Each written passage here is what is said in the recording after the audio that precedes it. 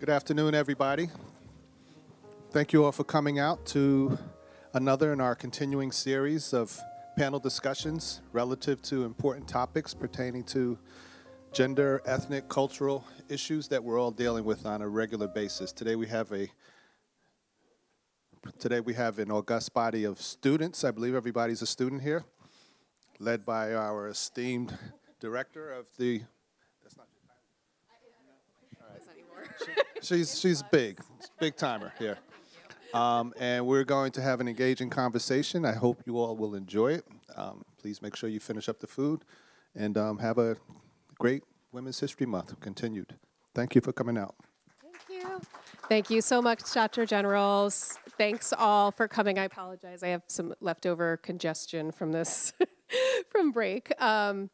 But welcome to the Women's History Month Fireside Chat. We're really pleased that you all could come. I know it's rough Monday right after break, so thank you so much for coming. Today we have an esteemed panelists of staff and students who've been involved with anti-violence work here at the college through a state grant called It's On Us that focuses on education around domestic violence, sexual assault, and ways to create a safer campus and lived environment here at the college. So for anyone, just a trigger warning, we may have some talk, obviously, about anti-violence work. Feel free to step out or take time if you need it, or if it's not something you're comfortable hearing about. But I also wanted to recognize one very special student we have with us, Angie, who is also involved with this and a Parks Leadership Scholarship through the college. It's a program we run every year now that is celebrating students who have taken specific initiative and gone kind of above and beyond to really think of projects and launch them across the college. So Angie, if you want to introduce what you're working on, and then we'll go into the panel. Hi, my name is Angie. Currently, I've been working on this project. It's called the Period Poverty Project. And what we do is basically a student-led initiative that focuses on ensuring free period products for CCP students, Northeast Campus, Main Campus, the West Campus. And we're focusing on expanding more. We've gotten this amazing grant from Parks. And we've also been receiving donations the past few weeks, which have been super helpful. And yeah, I hope you guys can support this initiative and spread the word. Thank you. Thanks. So there's a QR code to donate, and we also, if anyone is in need, we have some to give away in the back from the first round of donations that Angie's gotten for us. And now I'd like to, everyone, if you could, we'll pass the mic down. Maybe you can introduce yourselves, sort of like what your role is at the college, what year you are, if you're staff, what you do. Angie just went, but we'll give it to you again. My name is Angie Ozorco, and I am a first-year student. It's my second semester, and I'm a business major. Hello, my name is Nazir Thomason. I am a second-year student, and I work with Melissa in the Women's Center. And that's it. Good afternoon, everyone. My name is Shekita Jacobs, and I am the Resource and Support Specialist for the Catto Scholarship. Good morning, everybody. My name is Aikhees Pontoon. I'm a certified peer specialist with NAMI. I'm also soon to work with as a peer support at Bridgeway High School, and that's a little bit about me. And also to shout out Keys, Shekita, and Nazir, they completed a 40-hour state certification to be an advocate in domestic violence crisis response. And Angie is on her road to doing some major training in that as well. So for our first question to open it, I wanted to ask you all, can you share with us a little bit about your personal journey or motivation for getting involved with anti-violence work in the college? And answer all, answer one, you don't all have to answer each one if you don't feel like it. I'll go first. So growing up, I grew up in a household with a mother who experienced domestic violence. She's a domestic violence survivor. So I witnessed this a lot throughout childhood. Being the oldest sibling, I had to take responsibility for my younger siblings and take care of them while my mom struggled with domestic violence. Eventually, things changed in a better way. So that's what kind of geared me towards this work, and why I'm so passionate about it is because I've personally experienced it in my household. My personal or my motivation for it is I don't have any personal experience in domestic violence, but I know that there's people out there that do, and I am a very empathetic person, and I want to make a difference for them, and I want to help them in a good way. So I do have loved ones and friends who have unfortunately experienced domestic violence and sexual assault. So this past year, I've been committed to being an advocate for them.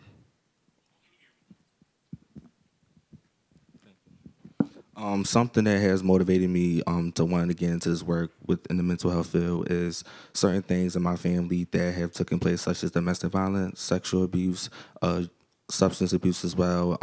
It's just certain things that I took witness to in my childhood and certain things I've seen in the city, and I want to be able to make an impact, especially on the youth who experience that as well, which something that I would really like to get involved in is recovery coaching. Want to be able to be those mentors that I probably needed when I was experiencing certain things when I was younger. Thank you all so much for sharing. Our next question here is, in your learning about gender-based violence, is there something that has surprised you or been very helpful in your work supporting friends or students? So I have been pleasantly surprised by the wealth of resources available throughout the city. There's various anti-domestic violence and sexual assault programs in the city.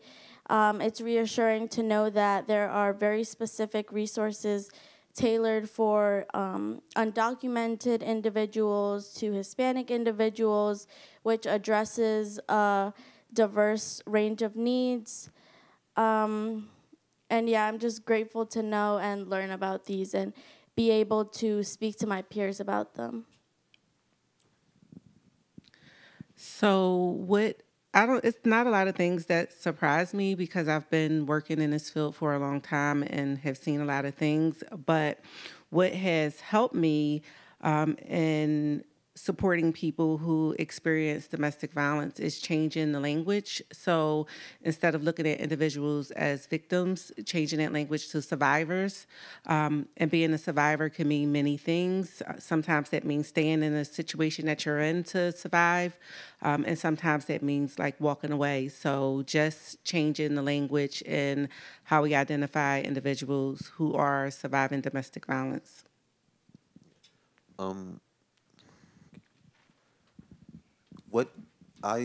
When I did my training, there was like stories that we heard, and they were like horrible stories, and it was like hard to hear, and I don't say teared up, but it was tear jerking, and I don't want to like have to see anyone that I know go through that ever, and they shouldn't.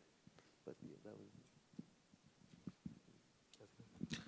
Something that I'm working on that I will be facilitating leading is with my team NAMI is that we're going to be starting engagement support groups where we allow young men or young girls to come in and they be able to share their stories, and we can hear certain things that they experience, certain recoveries that they use to help them get through what they experience, obstacles that they might have had a hard time managing through, and figuring out what resources and services that we could provide for them, and such as going to other events and getting them connected with people in order for them to continue through their recovery journey.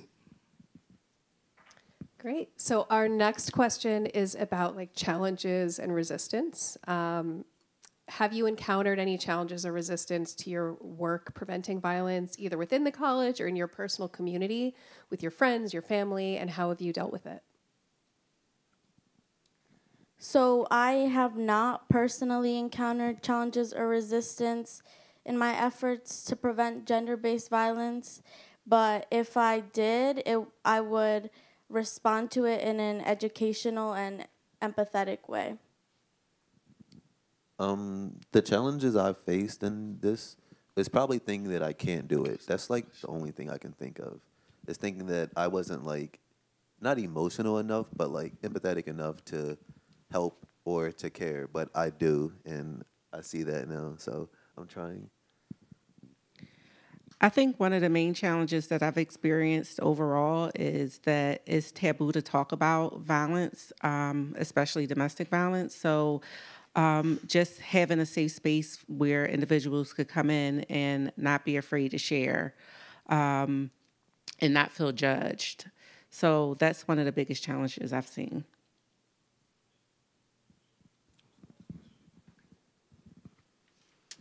Okay. Our next question is, what support or resources do you believe are essential for sustaining long-term efforts in preventing violence on college campuses?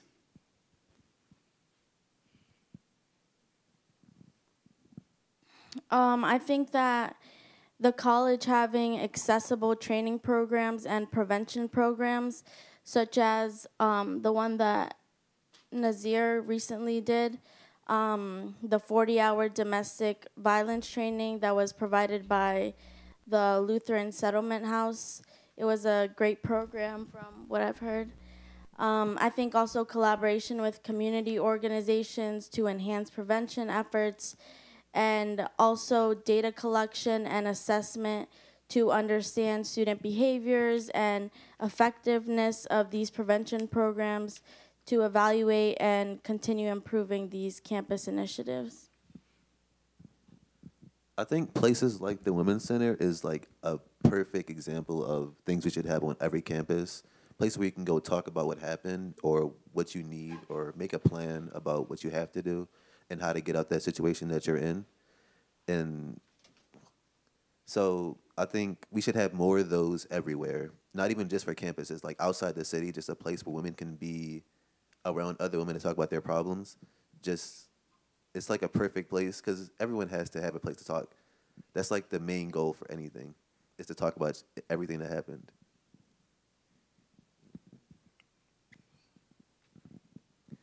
I would agree, having more services accessible on campus, as well as having more individuals trained in the domestic violence training and other forms of violence training, and being more trauma informed. So just having services readily available, having it posted, making people feel comfortable to be able to share, and just having people trained in each department who can identify individuals experiencing domestic violence.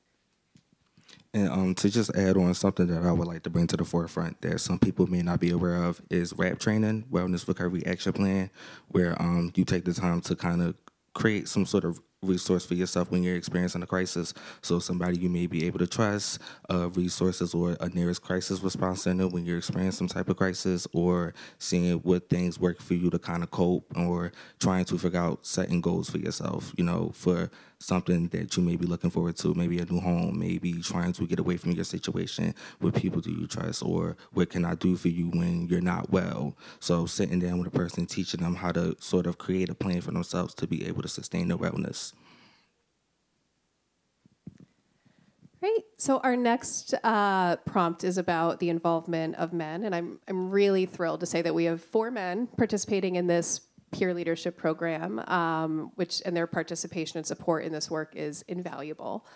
But in what ways, and I'd like everyone to respond to this too, not just Nazir and Aikhees, in what ways do you believe men can actively contribute to the prevention of sexual assault and domestic violence? I believe that men can acquire as much information from the women around them. Ask them, oh, like, what can I do to make you and other women in our community feel safe? I think that's a great stepping stone. I feel like in my experience, you need to there has to be like another man to tell you that you're doing something wrong, because if I see it and I have to tell you that you're doing something wrong, that means it's not, you have to stop. You have to stop. So we need more men out there to tell people that they're doing stuff wrong instead of just like letting them do it, or letting them continue that behavior that has been abusive or any other way. I agree. Just holding each other accountable. Also, in other terms, like helping to make men feel safe who experience domestic violence, because men do experience domestic and sexual violence. So just providing that safe space for a man or a young boy to come in and to be able to talk to someone without being stigmatized. I agree. To just add on to what you say, that men can also believe that recovery is possible. Most times we feel like we don't feel safe or don't feel like we can be taken serious when we do speak up about abuse that we may experience in the door. And sometimes the way that's exhibited as we get older is that we become abusive to ourselves or other people. So believing that I can go seek professional help or I can speak up and share my story, because you may never know who, another young male that's experiencing that as well. So just believing that you can go and seek that professional help and not believing that it's not realistic, that it won't work. All right. How do you prioritize self-care and prevent burnout while engaging in emotionally demanding activism or work with people experiencing trauma? I would say taking a break, and I'm even teaching myself that sometimes I could get emotionally attached to people's stories and what I hear. So believing that it's okay to take a break. It's okay to figure out what works for me. Trying to remember that not to solve everybody's problem, being a superhero, believing that I could fix what they're going through, that I have to step in their shoes and take over their problems, believing that I could step away and allow that person to be in control of what they're going through, and I could just assist and would be a strong support system from the side while emotionally being fully invested in it, because sometimes it does take a toll on your mental health and it just doesn't do any type of justice to your peace. So just taking a break and just emotionally separating from the person's trauma. I would say for me personally, having someone to talk to. For example, I go to therapy twice a month. And so that's my outlet when I'm dealing with not just like work-related issues or home-related issues, with any type of issues. So I'm a big advocate of having someone to talk to, whether it's a therapist, a close friend, a colleague, a supervisor, just having someone else to talk to, with knowing that you're not alone, and just reminding myself that self-care is important. I agree. I regularly assess my emotional well-being, and I do also really like talking to my therapist, who I see every week. I think that's another way for me to decompress. And I also incorporate different breathing techniques in my day-to-day life. I also seek support from individuals at the Women's Center. Someone who I seek support from is one of our interns. She's not here, but she's a great support. I am like the king of burnout. Like I work myself to the core every time, and then I have to dig myself out that grave that I do. So what I try to do is I try to talk to my therapist every week, just to get my week out there, because I do so much. And I also should stop. You have to sometimes you just have to stop. That's the main thing. I know it's hard, but sometimes you have to just put a hold there and take a break.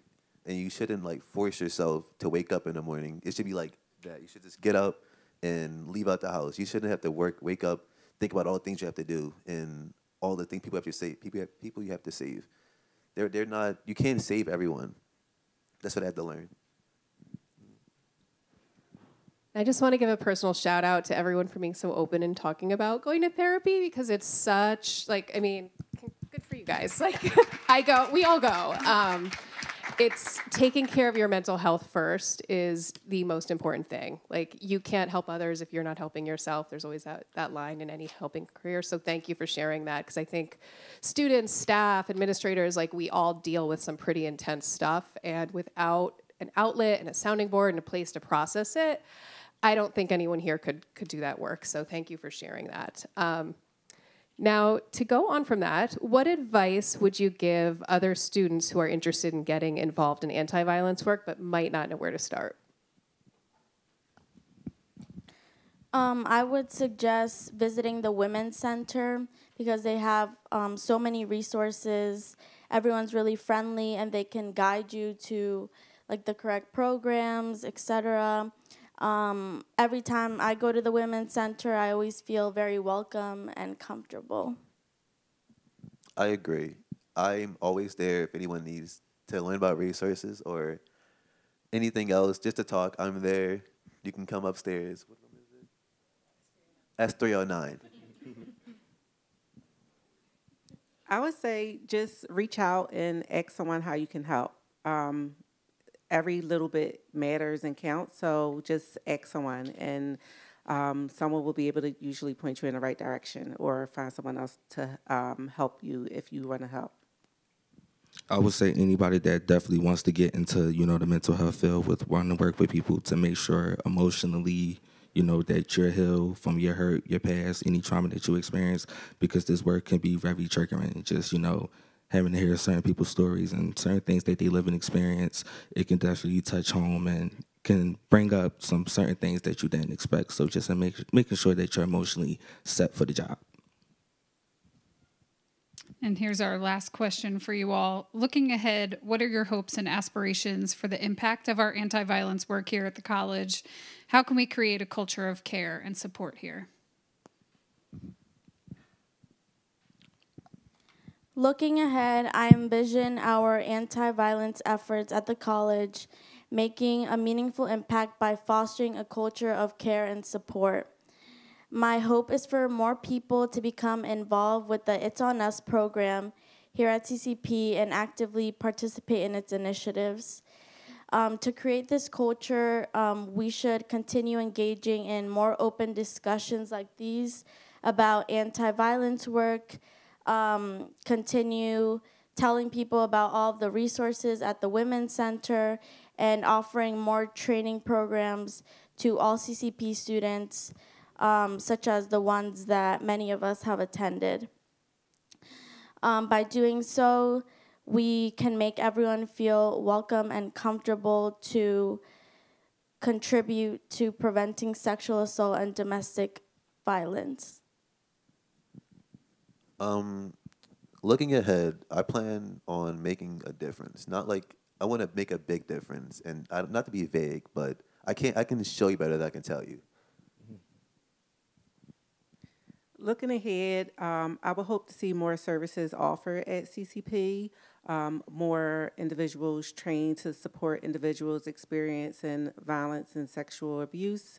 Of course, more funding to go behind that because we need it for sure. And just seeing more people get actively engaged. Looking ahead, I want to be able to help the decreasement of the opioid use and the gun violence within the city. And I believe by doing that, as I continue to advance in this field, advocating for quality and change, not being afraid to speak up for certain things that we should be doing and to, help people that's out here struggling. Great. Yeah, I think that goes back to the point of like hurt people, and all violence tends to be connected. It doesn't come out of nowhere. And that's the end of our formal portion. I do want to say, too, if this sparks anything for faculty, staff, students you work with and want to get involved, we do still have some scholarship spaces open. We've made it pretty easy. Just we want people to get in the door. There's it's between $250 and $500 available for this semester to do between probably about four hours and up of work with us, training, volunteering, some more intensive learning on that. So if you have any students who would like to be involved with the scholarship program, please send them our way. We also will be continuing it next year. We are refunded by the state to have more of this going on and to build off of this success. So far as a pilot, it's been going great. For administrators, staff, or students who really, really want to get into it, there are more 40-hour state certification programs coming through that we have a partnership with Lutheran Settlement House to offer free. They normally would be between $500 and $600, so it's an excellent credential and certification to put on your resume or just to have in life as a friend, an advocate, employee. So please be in contact with me about those. They actually changed the format, so they're much easier to get now. It's 20 hours asynchronous and then 20 hours in person instead of 40 in person. So works a little bit better with everyone's schedules now. And then finally, if you have any students who are in need, we're always working with students in and out of the Women's Center. We have information out about the domestic violence hotline, and we have some amazing graduate students in social work. Sarah and Lex are here today with Skylar, our mascot pup in the back. But they've been working with students consistently throughout the year to help talk through big decisions, safety plan, work on whatever sort of things happen to come through their door that they need a little support on. So send anyone our way, and we're thrilled to help support and build this project. Any closing thoughts from our esteemed panelists? Just as far as the 40-hour domestic violence training, it was one of the best trainings that I've ever been to. It was really good, really impactful, and I learned a lot. So if you can take advantage of the opportunity to go, I would recommend it highly. And I think with when we take these trainings, we always think of them as like it's what you would think of as a traditionally abusive relationship. But there's such a continuum of what can happen, versus control, power, all of these things that go into it. What we see in a relationship that might raise some red flags among friends, that can eventually escalate. So it's just great tools to have for anyone. It doesn't even, if you're not doing direct intervention work, we all know people who are in questionable circumstances, and a lot of the listening and safety planning and kind of psychoeducation you learn with it is really, really valuable. Now to turn it to the audience, do you all have any questions for our panelists, or any comments or things you want to share in the spirit of Women's History Month?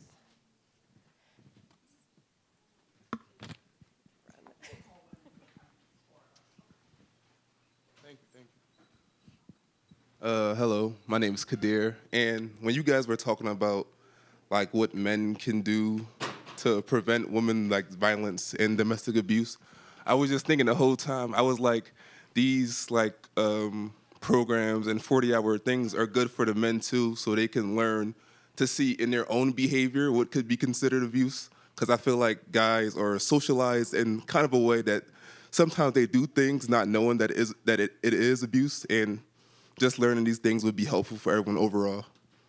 And that the Women's Center should get more money. We love Kadir. Thank you, Kadir Kadir. also just signed up to be one of our peer educators, so he's starting the training process, and is, the unofficial parent to Skylar, our puppy in the back, best friend. A number of things coming up this month. March 13th, we have Bisexual Health Awareness Month in the Bunnell Lobby, 11 to 2. A luncheon at NERC from 11 to 1. We're going to have an author from CCP who is also receiving one of the Parks Leadership Scholarships. She wrote a book about how to better support single parents, so she'll be doing an author talk there. The March 14th, we're co-sponsoring an event with CME that Carl brought to our attention, Poetry Slam Black Women's Experience from 2 to 4 in S23. We're partnering with the Mark David LGBTQ Center to do a performance on March 18th from 4:30 to 6:30, How to Be a Gender Cannibal. And then on March 20th, we're doing a really exciting kind of big event with CATSI and their auto tech program. We're bringing in the Girls Auto Clinic, Patrice, who is the founder of it, to do a panel discussion with women in that tech program, as well as, if anyone feels as helpless with their car as I do, a hands-on kind of technical training about like Fix Your Car 101. We'll be there getting dirty, doing all the things that I don't know how to do. So that's the 20th from 1 to 3 at CATSI. On March 21st is Single Parent Day nationally, so we'll be doing a giveaway in S309. We have self-care bags for parents on campus, and then also our Parent Resource Exchange, which we encourage staff and students to kind of give and take gently used items, having giveaways and items out from that. March 26th, we'll have a self-defense group happening with women in transition from 12 to 2 in the Athletics Center. March 27th is Trans Day of Visibility in the Bunnell Lobby at 11 o'clock. There's a Women's History Month lunch on March 28th that's going to launch a new fund we're having, an emergency fund for women on campus. And then on March 28th, we'll be working with the Office of Collegiate Recovery to do a film screening called The Art of Survival. Ongoing, we have Angie's Period Product Drive. We have a survivor group for people who've experienced violence or sexual assault with WAR, the Sexual Violence Response Agency in the city. and then a Create and Connect group for women to just meet each other, kind of create some connections, build some friendships on Thursdays at 12 o'clock in Gwinnett. So check out the Women's History Month page, and thank you all very much for coming.